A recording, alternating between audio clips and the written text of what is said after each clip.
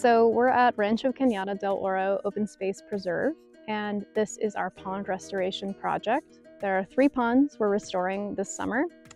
This is one of them. There are 2 small seasonal ponds that dry up usually in May, June, and there's one big pond that is generally a perennial pond. Restoration of these ponds is important because stock ponds like these have become some of the last remaining habitat for sensitive aquatic species like frogs and turtles, because historically they would have been very populous in the valley, but because we've developed a lot of our valley floor habitat, spaces like these in the foothills are some of the last remaining habitat, even though they are artificial ponds. And because they're artificial or man-made ponds, they require maintenance. And so you can see this pond back here is really not much of a pond anymore.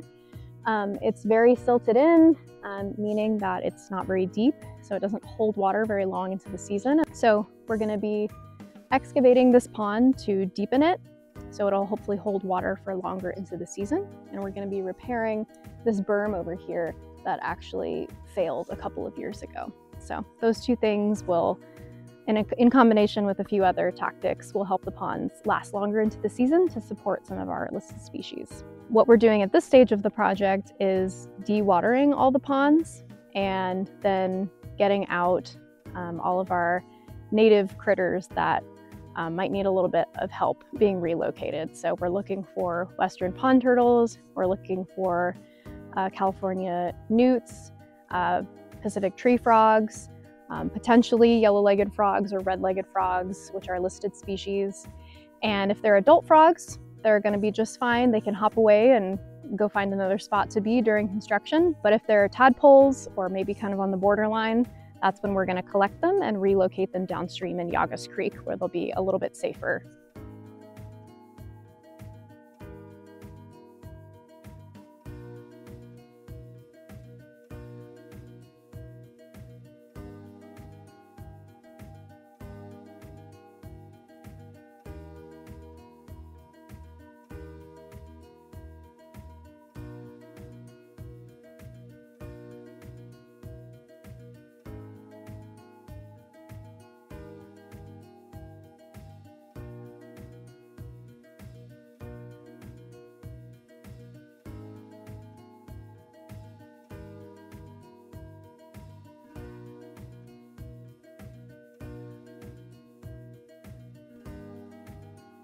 After the construction on these ponds, we're going to be doing some planting of native wetland plants to replace some of the ones that are lost and put even more in to support habitat for the listed species as well. We're going to be redoing the fencing in here to protect from cattle impacts and allow seasonal access, because some amount of grazing can be helpful.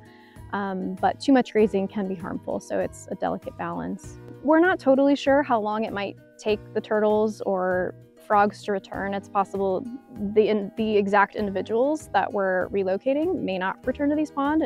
It might be their offspring or their grandchildren or great-grandchildren, but they found their way to these ponds in the first place, so hopefully relocating them somewhere safe in this general area will support the population overall.